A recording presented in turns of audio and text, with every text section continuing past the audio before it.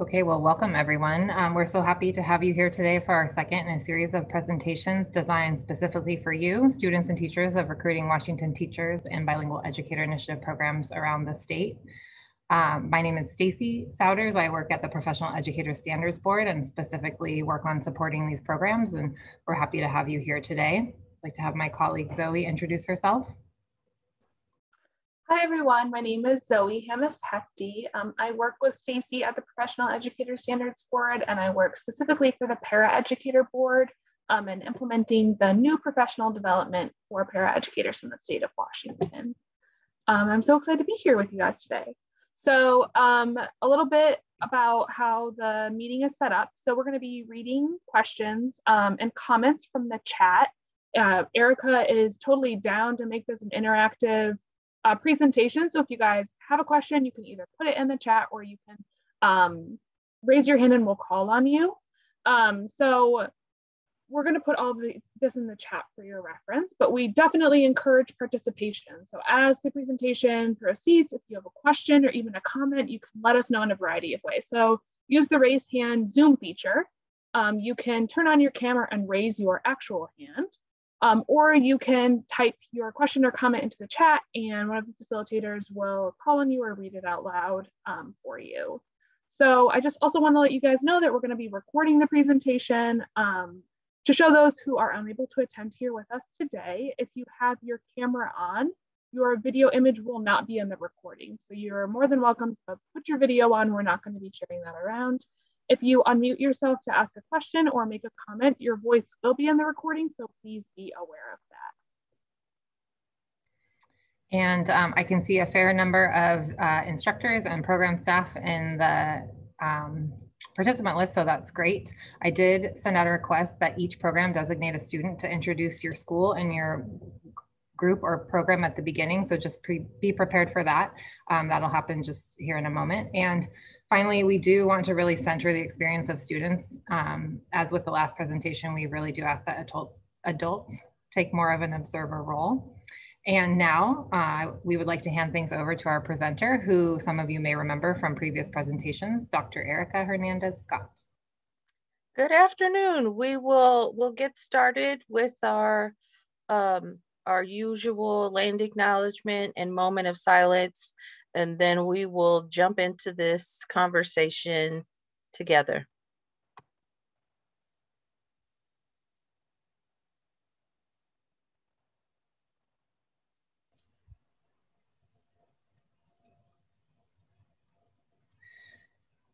Thank you again, everyone, for being here today. We would like to acknowledge that no matter where each of us are physically, we are on the traditional lands of Native Americans whose ancestors were the original inhabitants. As we proceed with our presentation today and our work, let's make sure that our deliberations, ideas, recommendations benefit the descendants of these Native Americans equitably.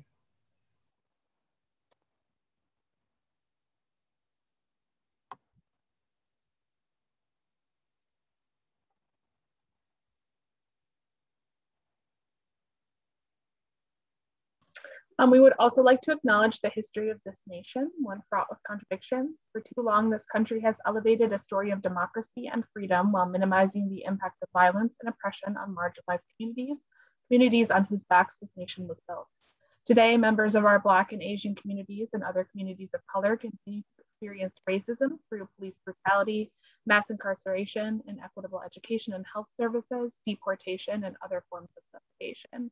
We aim to disrupt the legacy of systemic racism by centering racial equity and justice in our work.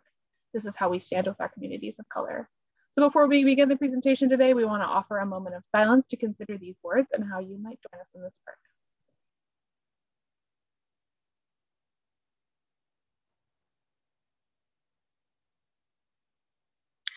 Thanks, Stacy and Zoe, for the land acknowledgement and the moment of silence.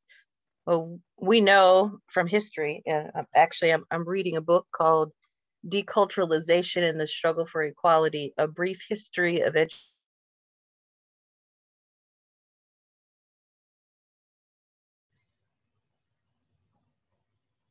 I'm sorry, Erica, that was a mouse error on my part. Okay. Did you catch any of that? No, I was trying to admit someone, and so nope, you got to start from the beginning. So I will start from the beginning. I can do that. So we have this land acknowledgement, and we have this moment of silence is our way of acknowledging that there are things in the history of the past and the present that have done harm to people who've been historically underserved by schools. And I'm reading this book right now that I showed you a picture of that's backwards. Deculturalization and the Struggle for Equality, A Brief History of Education of Dominated Cultures in the United States. And it's all about how people have used schools to do harm to different cultural groups. And sometimes when you read the history and you look at all of these things that are happening in the world, you might think, what can I even do? What can one person even do? And what we're going to be doing today is thinking about not just what can one person do, but what can you do right now as an RWT student. So today is about us thinking about justice, equity, diversity, inclusion. I was just telling my colleagues before this meeting got started, justice, equity, diversity, and inclusion, the first letters of those words stand for Jedi. So that's why I got the Star Wars theme. Somebody else's idea. I thought it was cute. They make t-shirts and sell them. So we're going to be thinking about what does this have to do with you and what you can do in schools. So I know that you all have things to say about your experience. Some of you might have had opportunities to work in schools already. Some of you might be looking forward to that. Some of you might be doing that virtually. All of those experiences are valid and can be connected to what we're doing today. But I wanted to give you some little nuggets of things that if you went into a school, you could start advocating for justice and helping students, like just with very small, doable things every day. You see on my slide, after my name, my first name, Erica, E-R-I-C-A, I wrote it phonetically. That means I wrote it how it sounds. So it says Erica. So if you have a name that people frequently mispronounce, I would like for you to type it phonetically on your Zoom window. So when we say it correctly. That's really important, especially for very young students. Some people go years and have adults mispronounce their name. And if you are so inclined, please include the pronouns that you use, because it's wrong for us to assume a person's gender. So Erica Hernandez Scott, she, her. You can, she, her, the pronouns that I use to refer to how I identify myself. So now that I've told you a little bit about me, I want to know who's with me today. I heard there was some new schools being represented last time I did this on a Tuesday. So there might be new schools. Where are you at? Who are my people who are supposed to be introducing themselves? I need some spirit. Who's with me? Yes, that's us. We are Diego. And Amelia. And we are part of the Pasco High School Teaching Academy. Woo-hoo! Pasco in the house. We're else? Located in Pasco, Washington, which is actually in South Central Washington. I think I drove through there once. I'm not from here, so I'm like, Pasco, I've seen that sign. All right, who else is here? Is there anyone else, or is it just Pasco today? Hi, Erica. This is Leslie from the Marysville and Everett Consortium. We may or may not have some students present. Today is an asynchronous day, but there might be a couple. Just wanted to let you know we're here. All right. Those are my original homies from out there in Everett, Marysville. All right. Anyone else? Hi, Erica. I'm Katya from the Quincy School District. I don't know if any of our students are here quite yet, but our schedules are all over the place, so they'll be joining in shortly. Great. Well, whether they come in now or later, they're all are welcome. They can jump in, ask whatever questions they need. I just want to make sure that that that there are real people out there, because I can only see a few little windows on my screen. But yes, please feel free to like use the raise hand or to put comment or question in the chat box. This is in no way meant to be me talking at you for an hour. This is really meant to be a discussion. So we can get on with those things. All right, here we go. So when I was preparing for this, Stacy and I were talking about, well, what kinds of things do you do in your practicum?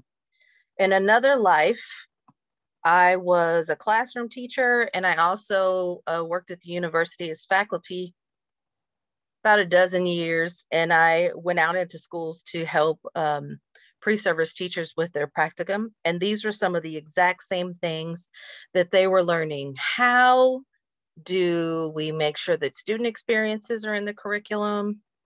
What does the classroom setup look like and its structure? How can we see diversity and relationships in that? How do we make sure there's shared inquiry and dialogue? What does that even mean?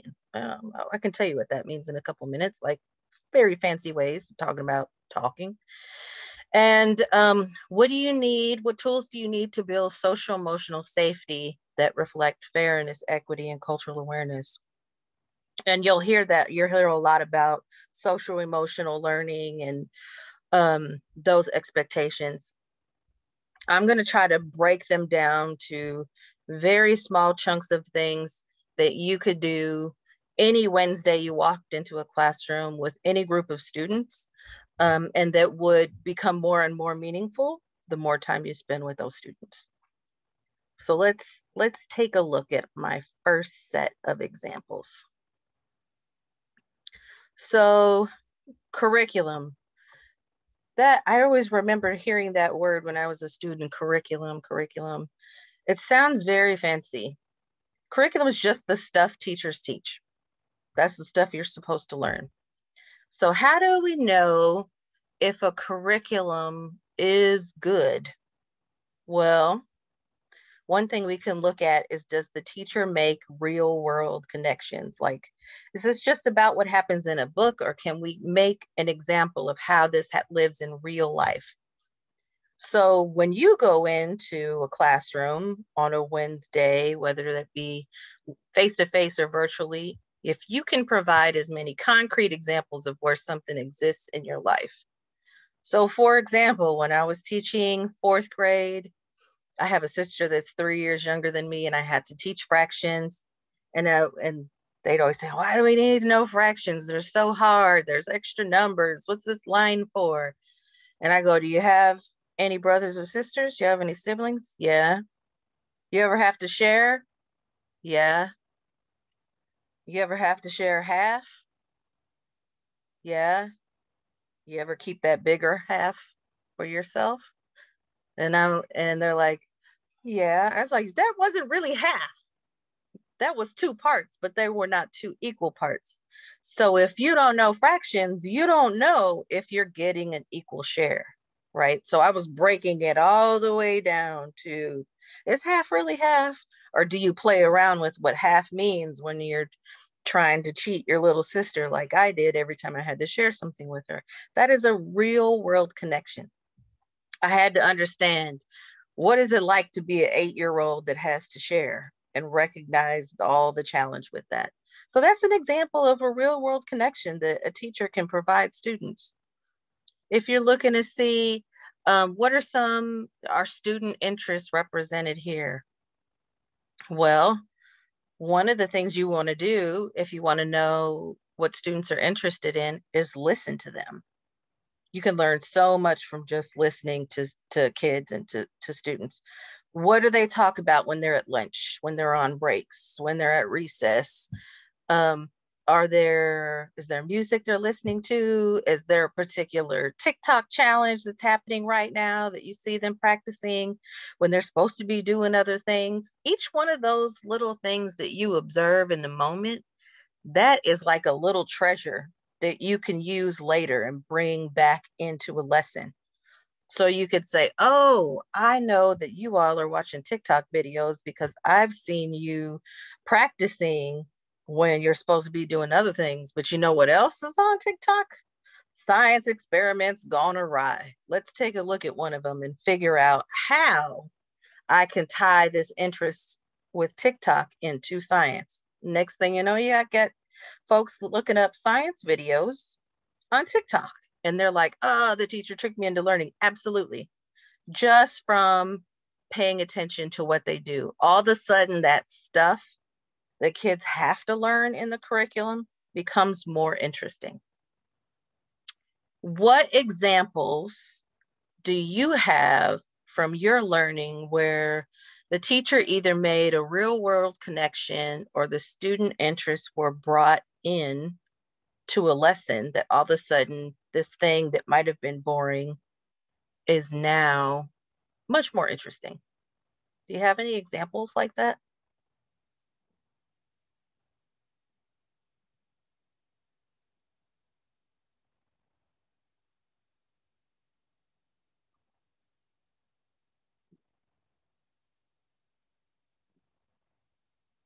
Chances are, if you think back to a year in school or a particular teacher that for some reason they stuck with you, what they did, you probably have some kind of experience that you're still thinking about.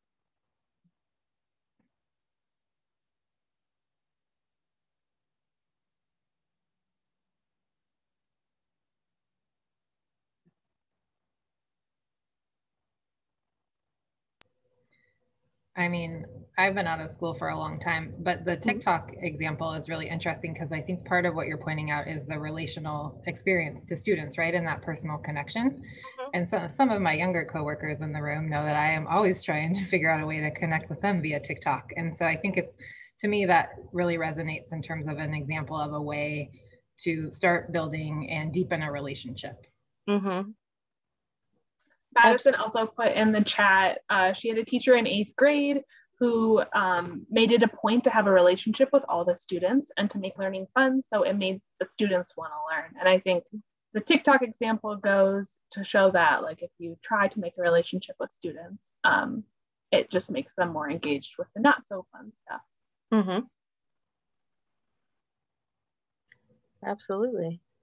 I will share another example from the chat of getting students involved when a teacher asked students for their opinion on racism because they, and I quote, they don't really ask us younger people about how we feel about it.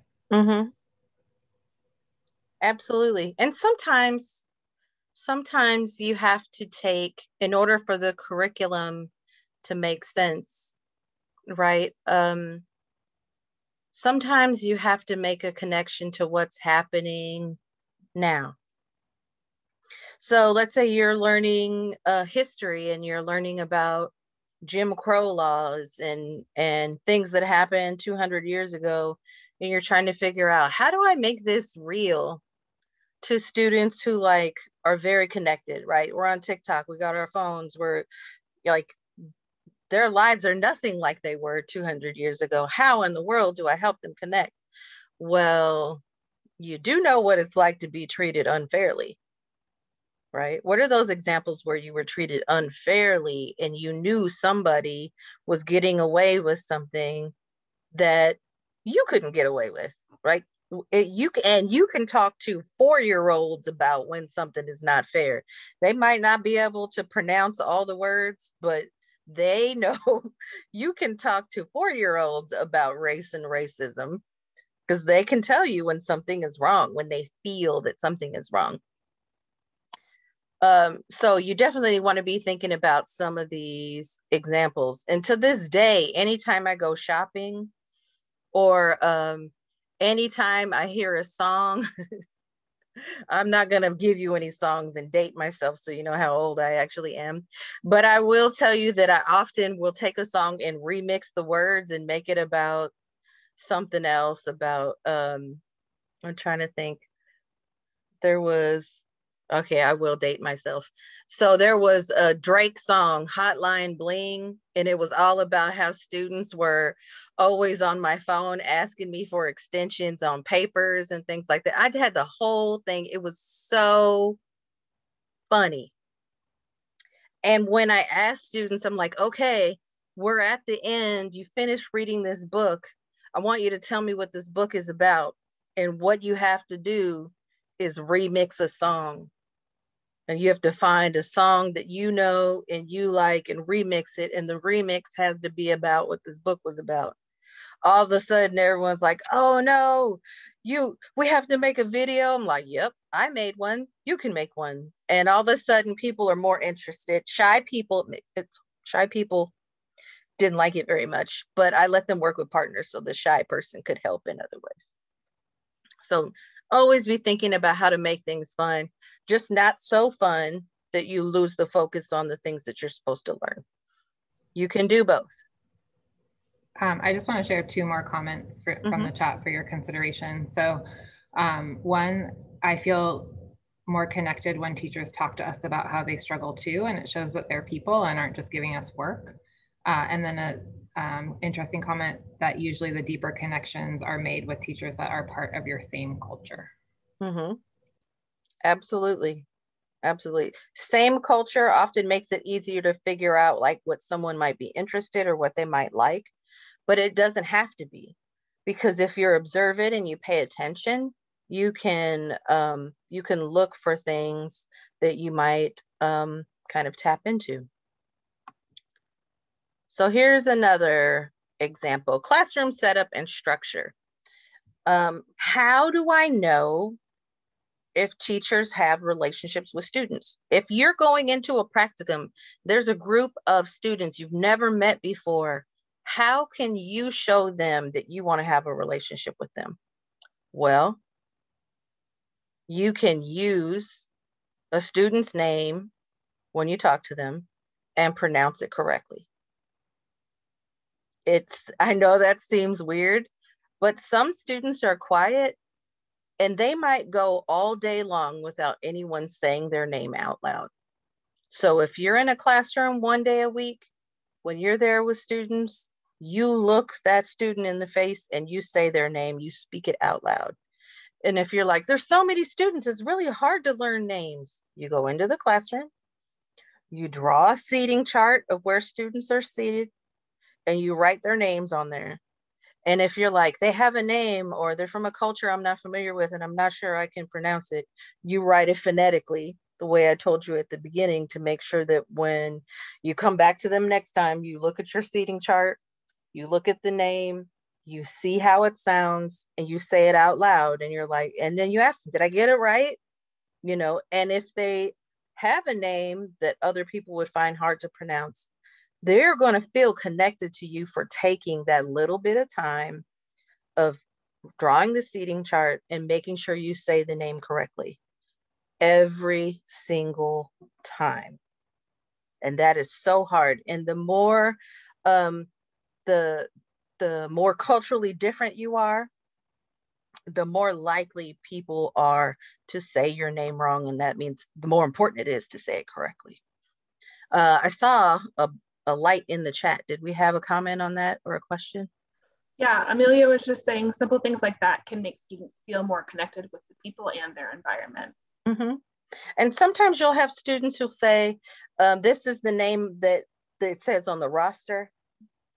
That says Susie, but I go by Suzanne. You know, there was a student in my high school, his name was Ryan, R-Y-A-N, but he wanted people to pronounce it Ariane. I was like, that's kind of fly. Yes, we will all call you Ariane. You know, it doesn't, those things don't, like, whatever it takes to honor the person in front of you, go for it. You know, if they have a nickname, in my family, everyone has a nickname. Fonts, Tita, Rica, Gina, Chinch. Everybody has, we all have legal names, but they're never used at home. Some classrooms, nicknames are totally fine. That's totally fine. If you want to know if students have relationships with each other, right? Let's say you're like, the kids are great with the adults, but they're not nice to each other. And that doesn't feel good when the kids are being mean. How can you help kids have relationships with each other? I went into one high school classroom to get to know them. It was like December, so they'd been in school 4 or 5 months. The people in that class did not know each other's names. If you sat in the front, you didn't know the names of the 16 people behind you. And I'm like, how are you in school this many months and you don't know each other? Well, one thing you can do the moment you set foot in a classroom is orient students towards each other. That means instead of taking all of the spotlight for yourself, you're pointing them out to each other. So if a student says, I need help with this, and I've been watching, I might say, I bet Zoe can help you with that. I saw her over there. She's working on this. Zoe, can you come help this person? Now I've helped 2 students get connected and they have a relationship that might be supportive. Or if Stacy tells me something that's funny and Erin is having a bad day, I might say, hey, Stacy, go tell Erin the joke that you told me earlier. She needs to pick me up. And now I'm connecting kids and helping them get along with each other, because the older students get, the more important peers become, right? So you might as well start helping them learn how to work together so they don't grow up to become adults who don't know how to work together. You have to be real deliberate about pointing them to each other, especially if you have, there's a social hierarchy. This kid's popular, this one's not, this one's poor, doesn't have this, doesn't have that. The adults, how they treat students and how they orient them towards each other, the adults can minimize the impact of that kind of ranking behavior in school by asking students to work with each other. Does anyone have any examples of anything related in that way?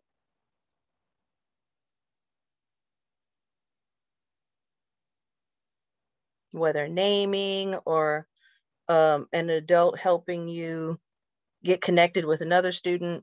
Or does this sound easy or hard? Or I'm also curious about your reaction to the suggestion that these are things you can do if you were to go into a classroom tomorrow.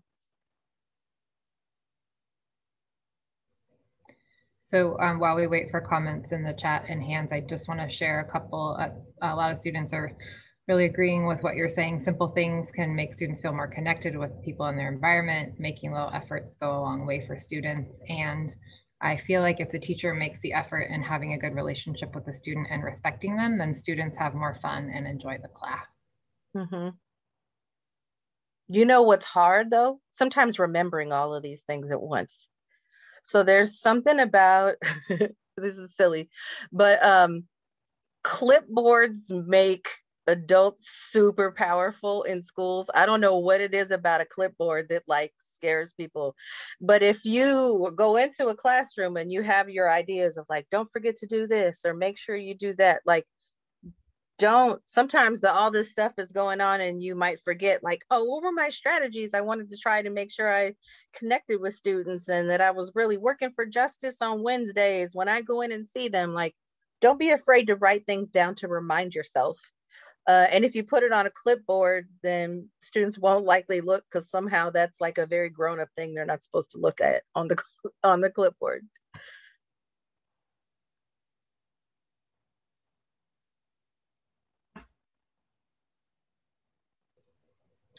A few responses in the chat. I'll just read out that some of these examples that you've shared here, it would help me because personally, I wouldn't go up to someone and ask for help. I'm shy and nervous.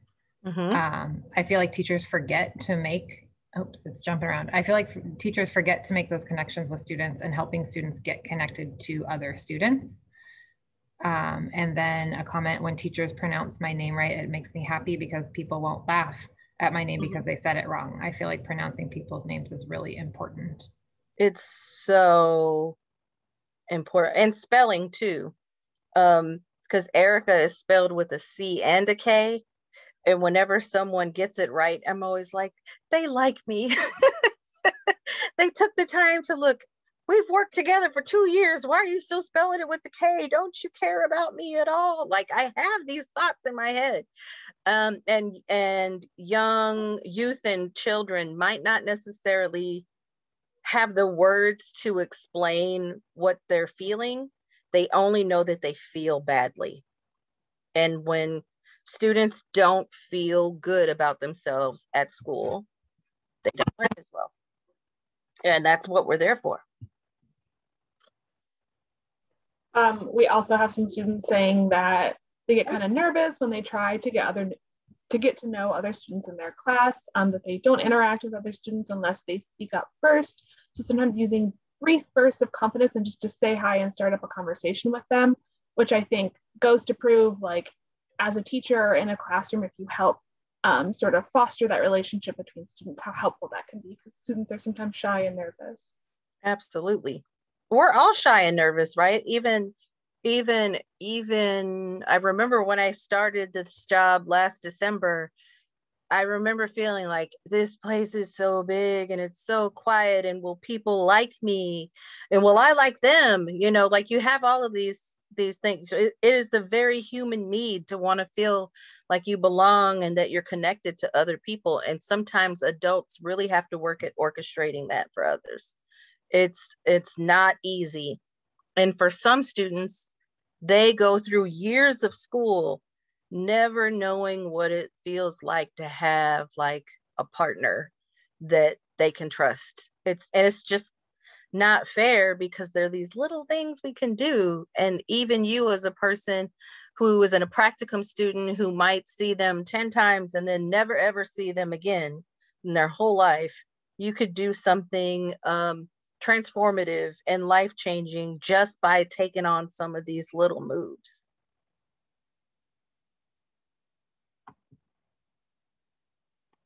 And Zoe, you were kind of pointing in this direction. So we're also talking about talking. Like, classroom discussion is just what happens when people talk to each other. And how do we make sure that people get to talking? I'm always worried. I've been trained to go in and observe in classrooms and do evaluations.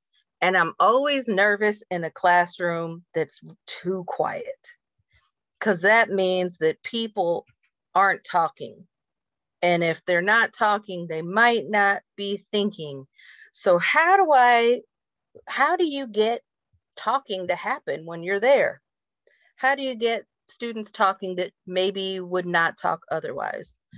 One thing you can do is, when you're talking with students, ask how and why questions. It's that simple. Can I ask a question that requires more than one word of an answer? Can I ask people to explain their thinking? The easiest 5 words. Tell me more about that. Oh, what'd you do this weekend? Oh, I had fun. Tell me more about that. Oh, this is hard. I don't get it. What don't you get about that? Oh, this was fun. What parts did you like about it? Like, there's always one more question, one more question, one more question. And often children and youth do not have an opportunity to have back and forth kind of volleying conversation with adults, that and sometimes not even with each other if they're required to be silent in the classroom. So if you're not asking questions, right, you could always ask them to talk to each other. So let's say I ask a question and it's like, what do you think the most important part of a classroom is? Everybody's got an idea. But I call on the first person who puts their hand up, and now everyone stops thinking because that person raised their hand. One move to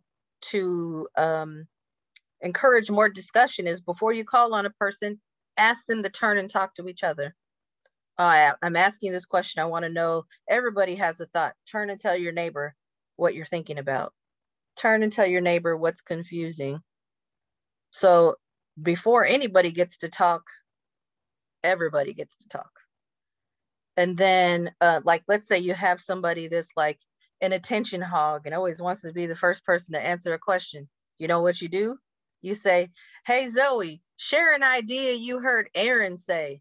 So now Zoe has to learn to be a better listener, because I don't let Zoe talk about herself. I make Zoe tell me what Aaron said, right? And now I'm like subtly reinforcing these ideas that everybody gets to talk. And so that's good, right? Everybody speaks, so I know everybody's thinking. I call on a few people. I might call on some that got it right away. I might call on some that are like, I was confused, but now I'm not. I might call on somebody that's like, hey, I'm still confused. That's a teachable moment too. The point is that if students are talking, students are more likely learning. You can't predict anything at all that's happening when everybody's quiet. But if everyone's talking, then you have a chance to hear how people are thinking.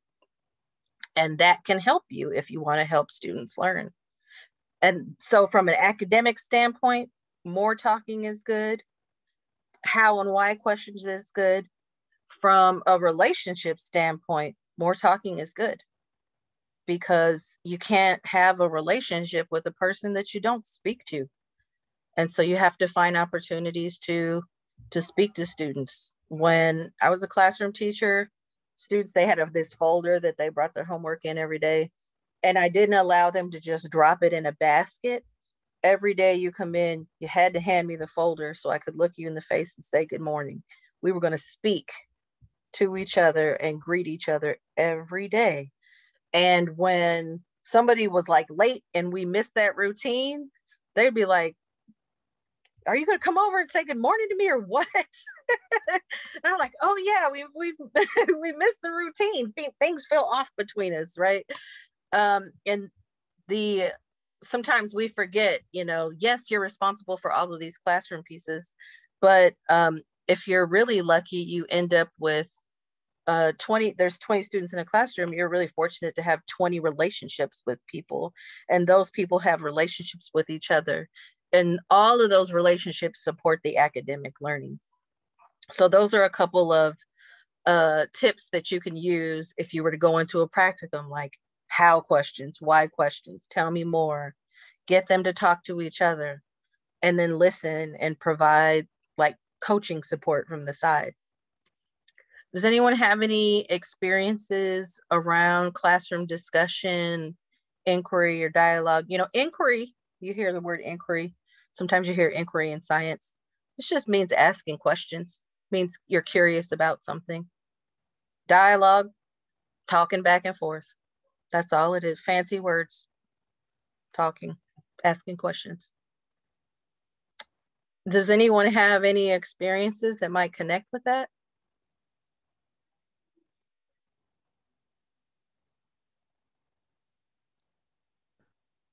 While folks are processing that, there's some conversation in the chat just going around about, like, from a student perspective, small groups and elbow partners and processing things together can actually help the social emotional health of a student and relieving some anxiety, so that not everyone's looking at you when you're answering the teacher's question, and just like really relieving some anxiety when you get to have that student interaction and that dialogue. Absolutely. Yeah, there are, one thing I learned when I was, and it was a hard lesson to learn as an educator, that I'm not going to necessarily be every student's favorite person, right? So they might not want to tell me if they're upset about something. So I need to know who that student will talk to, so that if they're having a hard time and they need to talk to someone, I can get out of the way and put them with the person who's going to provide support and comfort. So definitely small groups. I would, anytime you can get groups down to 4 or 5 people, you're going to have better discussion and people are going to feel more satisfied with that experience.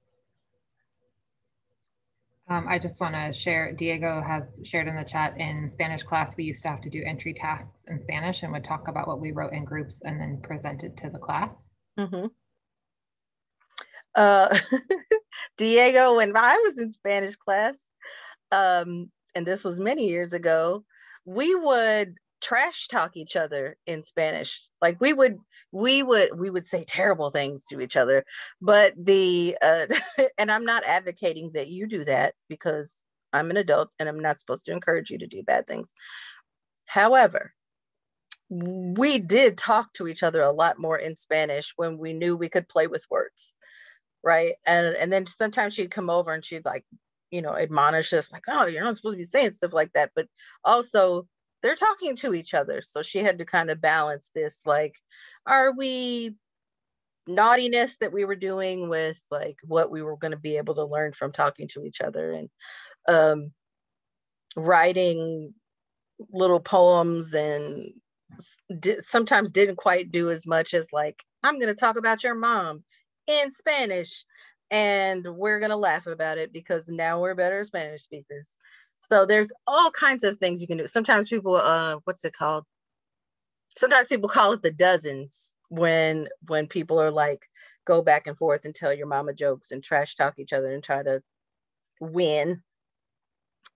Absolutely something you could do in a foreign language class within reason. Don't go back and tell anyone I told you that it was okay to be inappropriate at school. I will deny that I said that. This webinar is evidence that I am not telling students to misbehave at school. Thank you. I was just going to remind you that we're recording. Yes, don't do that. Okay. And then affirming classrooms, right? I heard classrooms where you feel good, where you feel like you belong. So what are some things you can do around diversity?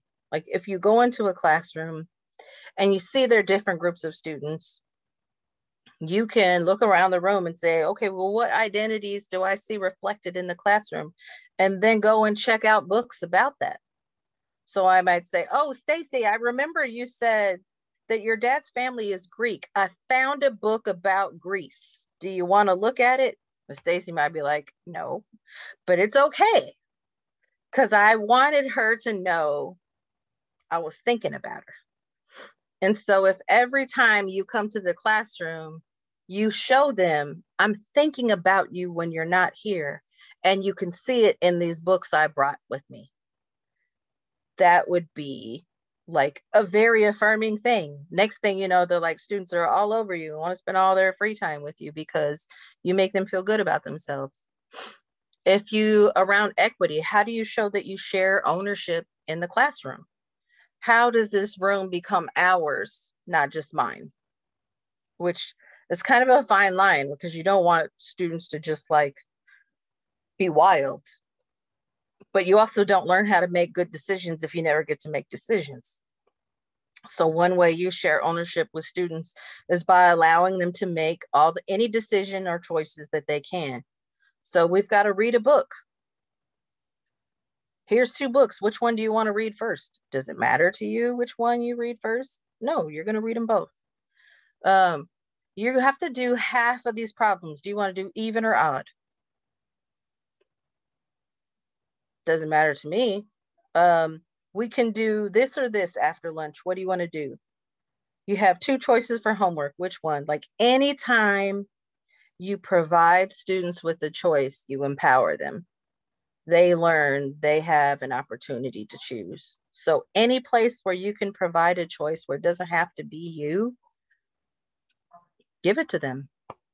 Someone told me once, if you are exhausted with all of the like paperwork tasks in a classroom, you have not given students enough work to do. Like, oh, I'm trying to staple all these things and get all these things. Which jobs can be given to students? How can we empower them to be a part of this? How can they own this space too? Anywhere there's a choice, you should offer it.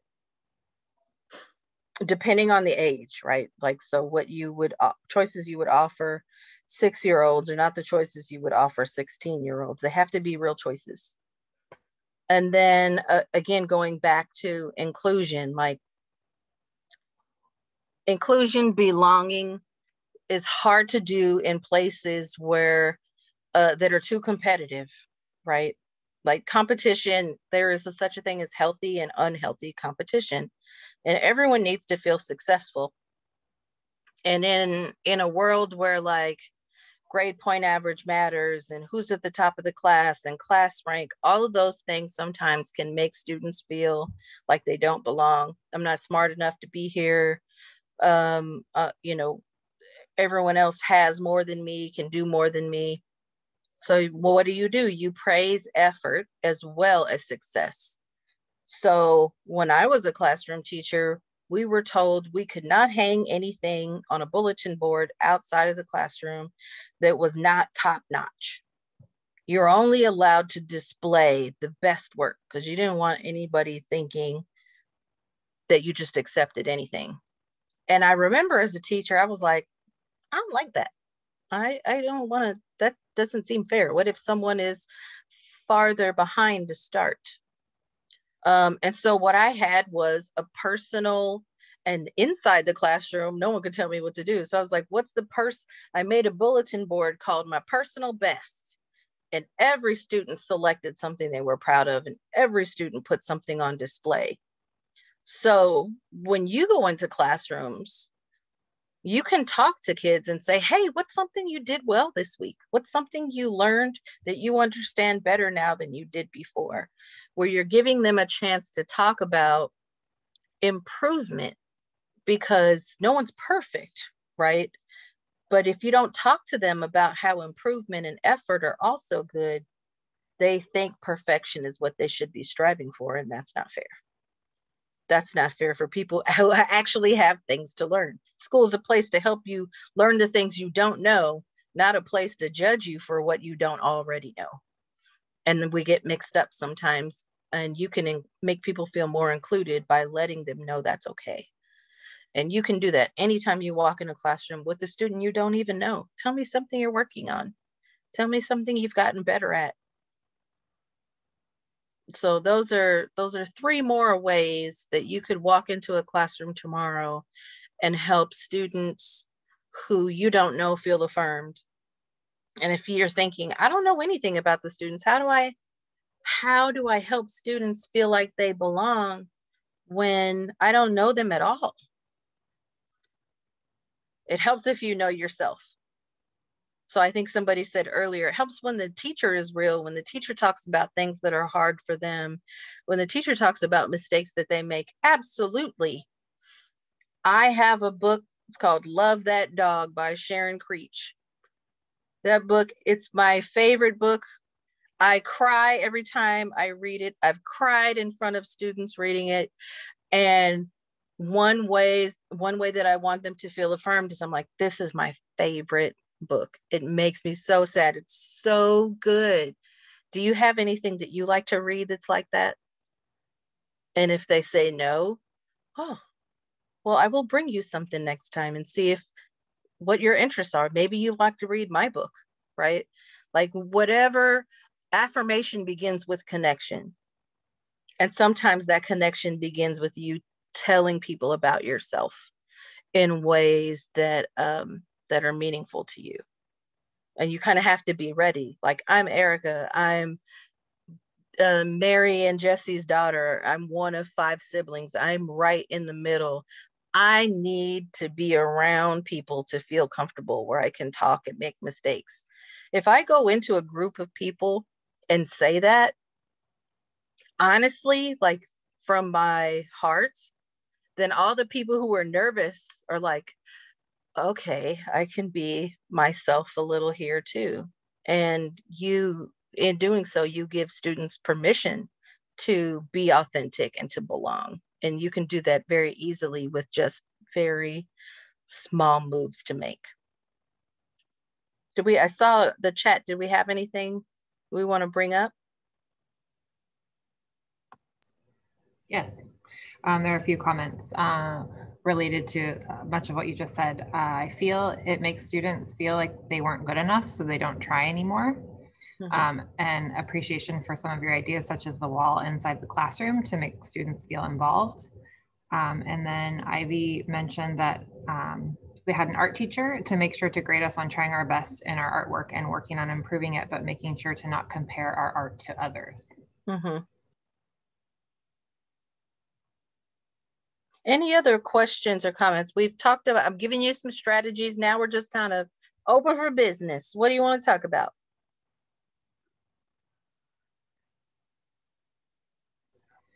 I'm going to put myself out there and say, I know that we've been talking about shyness and anxiety, but if anybody does want to speak versus use the chat, we would totally love to hear that. And if not, we also very much understand. And I will tell you, I am a painfully shy person. Like, if I wasn't the person delivering this talk, it would probably be hard for me to, like, I would still do it because sometimes I fake it till I make it, right? Where I'm just pretending to be brave, like, I'll give it a shot. But you don't have to worry about how I might respond. I just want to hear what you have to say.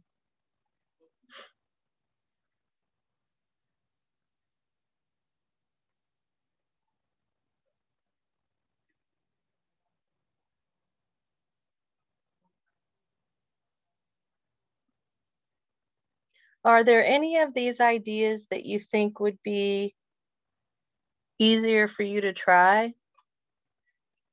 I put them down thinking these are doable. I guess I'm curious, do they feel that way to you?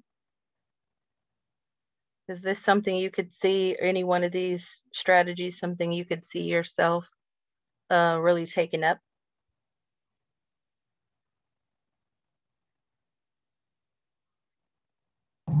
I feel it is a good idea to have the students be in groups, and then that way they will feel more comfortable with the group, and eventually will probably talk to the whole class. Mm-hmm. Absolutely. Sometimes people get nervous about students being in groups because they're like, they're going to talk, and they might even talk about me, right? Like, the teachers get nervous. So I will tell you that they will talk, and they probably will talk about you. And sometimes they'll be off track and it'll be totally fine. Like, people would get, like, nobody's on task all day long. I'm an adult. I'm supposed to work 8 hours a day, which I do, but I'm, like, not always at the computer totally focused all 8 hours. Sometimes I get distracted. There's a noise. I have a conversation with a friend. Like, when we do our own thing, we're not as rigid. And so we have to create those small group spaces where it's a little bit more reflective of real life. We can be off task a little bit. Then you walk around, you nudge people, hey, get back to business. And they're like, okay, yeah, I'll get back to business. Like, it's not a prison. It's supposed to be a place that empowers and sets students up to be free. So we have to make spaces where that's possible.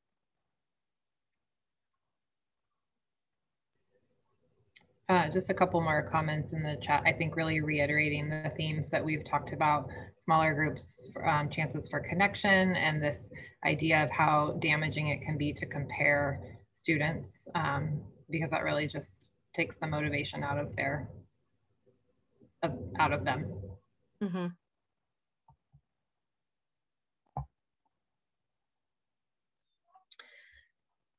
Especially if you are in a community where you might see siblings in the same classroom. Like, my kindergarten teacher was my brother's kindergarten teacher, who was 7 years older. My brother's 7 years older than me. And so, like, if you are in a school or a community where you're seeing multiple members of the same family, it's really important to have connections with students where it is personal. You're not just be like, oh, your brother did the same thing. Like, they don't want to hear what their sibling did. They need to be the focus of who's in front of you.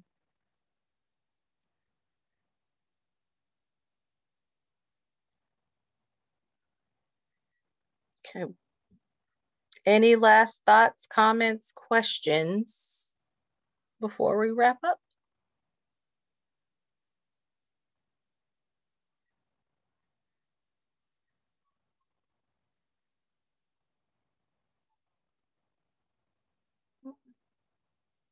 Okay. I made this screen, there we go. I had to move the videos out of the way. So, okay, so here's the last thing I would like to ask you to do. Just as a way of letting me know, I know some of you put things in the chat, some folks spoke, but I would really love to hear from individuals just as we wrap up, like a 3-word reflection. I've been talking to you for approximately 50 minutes or so. At the end of those 50 minutes, you're thinking about something. So in 3 words, put in the chat what your reflection is on this discussion. What are your takeaways? And you only get 3 words, not more than 3 words, not less than 3 words, 3 words.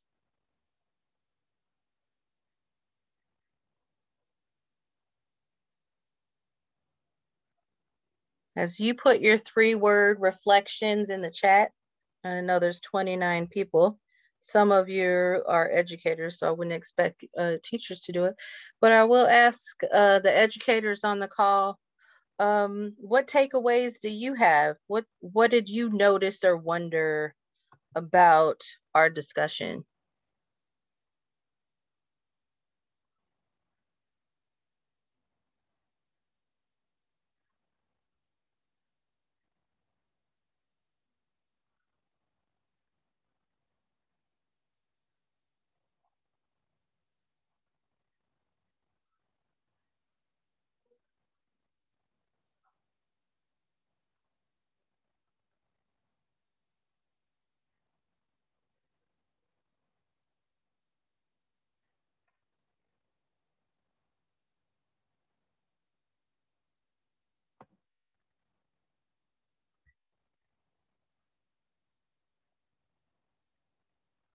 Stacy, are those reflections coming in? Yes, and for some reason, I just assumed that you were reading them all of a sudden. Oh no, I was just letting them. I don't know. I don't know why I did that. I can read them after. I just was like, I was looking at the pictures, so I didn't. That makes complete sense. I just, you know, I'm role modeling how to be human and make some mistakes over here. So I'm just going to read out a few. Interesting, informing, important. Students' voices heard. Mind shifting teaching. Next time, let's do a haiku. Connection, students, a lot of teaching, a lot of connection, relationships, communication, listening, informative, so much about connections and relationships. Encouragement. And I will say, I'll leave you with this. You do not have to wait until you have a degree and a credential to change the life of children and youth. You can do it right now. So don't wait. You might be the one thing that keeps a student in school. You might be the one thing that that just keeps them going by demonstrating what it means to be a good human to someone else's child. So don't forget that that opportunity is not available to anyone, but something that you get to do because you opted into this particular course. So take advantage of it. You never know whose life you're changing. And with that, I will close. I just want to, I put this in the chat. Thank you, Erica, for making time. Thank you to my coworkers at PESB, but most importantly, students, thank you for making time. I know life is crazy for everyone right now, and I imagine your school schedules are all over the place. So we just really appreciate you being here and sharing your thoughts and ideas and experiences. We are going to try to continue these, even though I think everyone's moving back into some schedules are changing again. But if you have time to just complete this quick survey, it gives us a good idea of what we can do to improve this experience for you. But thank you, everyone. We sincerely appreciate all of your time.